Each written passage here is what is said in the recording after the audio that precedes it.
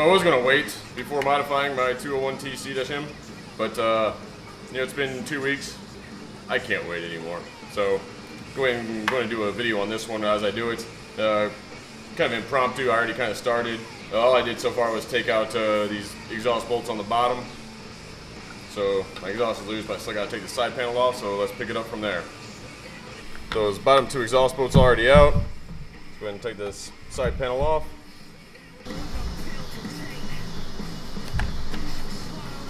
And muffler slide right out. With the muffler off, first thing I'm going to do is go ahead and remove the spark arrestor. If you're going to be working in the forest or national park or something like that, don't do that because the law requires you to have one.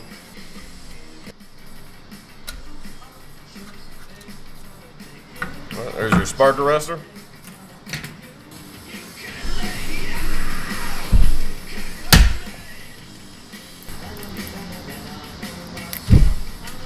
That done, I'm going to reinstall it.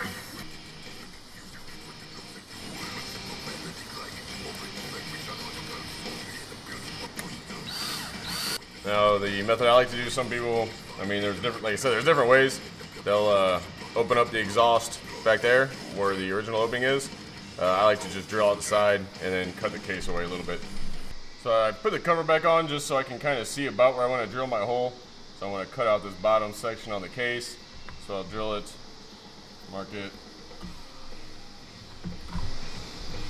out there. Really, you should be using a vise for this, but I'm too lazy to go over to my vise. I don't feel like moving the camera. So, yeah, if I drill into my hand, it's my own damn fault. Don't do this.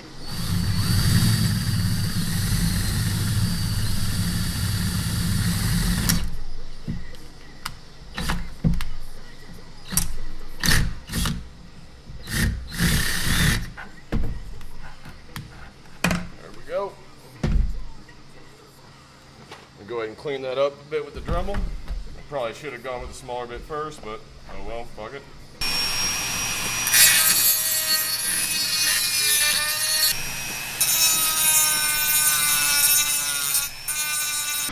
Alright, so you can see I went and purdied that up a little bit with the Dremel.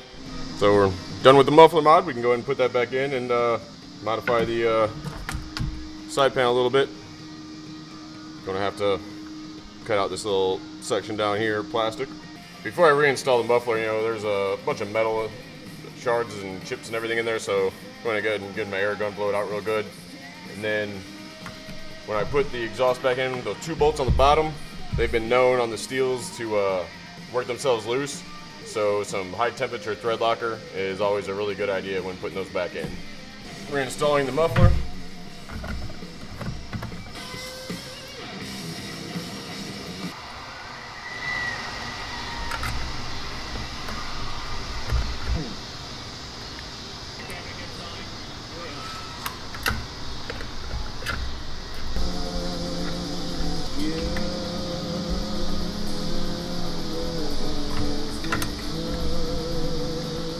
See where our exhaust comes down right into that plastic, so I'm going to go ahead and cut that away.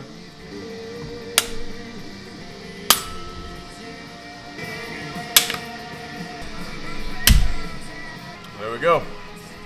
See how she runs as is.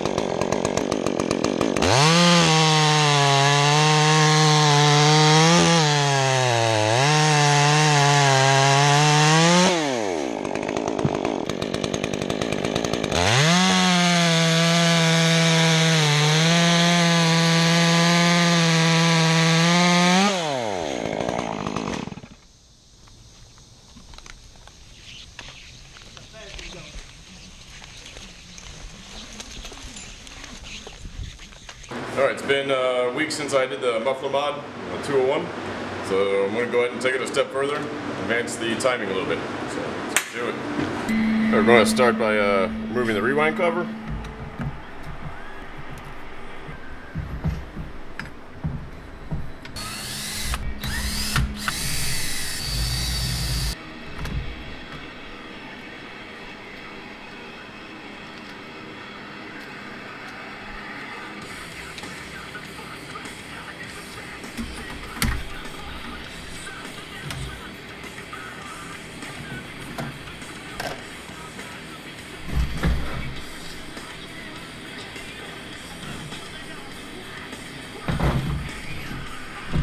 We're going to take the flywheel off. Do that first. Going to lock up the cylinder. So go ahead and take your spark plug out.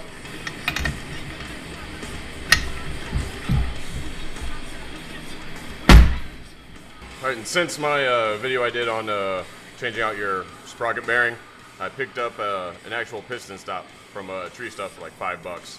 So after shearing off that rope, definitely something I wanted to have. So if you have rope, go ahead and insert your rope, or if you have a piston stop, go ahead and insert your piston stop. And we'll lock up the flywheel, lock up your cylinder. With it locked up, got a 13mm socket. Go ahead and break it loose.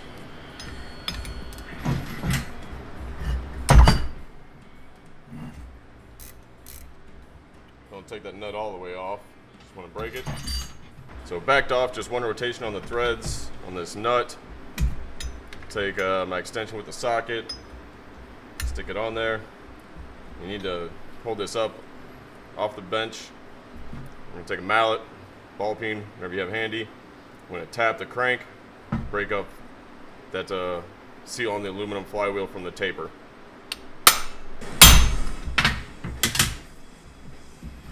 Alright, so mine came loose.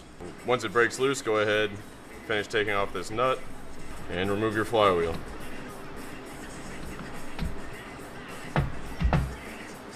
When this thing is running, rotation is this direction. So to advance the timing, you can see there's that keyway in there molded right into the flywheel. So what we're going to do is remove a little bit of that keyway on this side, so that when it sits on the crank, there's a few degrees difference from the stock orientation, and it's rotated a little bit this way to get a spark at a different spot in the compression cycle. Alright, so I have a small triangular file because it fits in that hole pretty well. You need to be careful. You don't want to scratch up the mating surface that goes on the crank. You know, you can absolutely fuck up your machine doing this, so. This is aluminum, so it'll clog up your file pretty quickly, so it's always good to have a file card handy. Go ahead and clean that out. Alright, as you can see, I filed away little bits of the keyway. So, time to clean it up. Definitely want to get any metal shavings out of there. And go ahead and put it back in. When you're installing, got my keyway on top of the crank. Make sure line that up with your key. Go ahead and set it in there. And lined up stock, I would have sat right here. Can't really see too well on there, but I've got a little bit of play on this side that I filed down, so you can rotate it that direction, and that's what's going to advance your timing. Down in there, go ahead and put your nut back on, tighten it up. And when you're reinstalling your rewind cover, your two fine threads go up front. Those go threading into magnesium. Your two rear bolts are coarse thread. They go into the rear, threading into plastic. Be very careful not to strip them out. Alright, go put the bar and chain back on, see how she does. Alright, it goes without saying, I forgot to mention, but you do have to put your spark plug back in. So, I've not yet started it. Let's see how she does.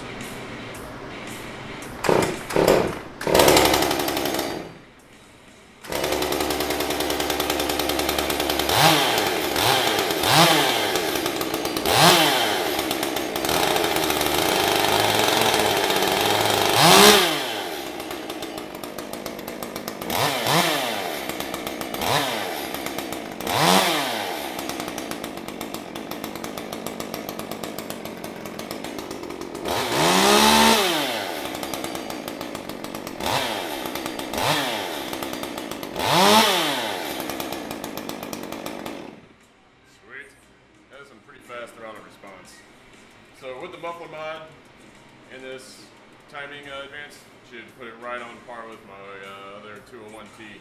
You know, this saw was kind of leaving something to be desired pre-mod, but you know, I've used it a bit with the muffler mod alone, and now with the timing advance, it'll open up even a little bit more. I'm very happy with it. So there you go. I don't really have any wood to cut, or else I'd cut some wood for you. But in my later videos, you know, this is the saw I'll be using in trees and everything, so you'll be seeing it in action. Have a good one, humans.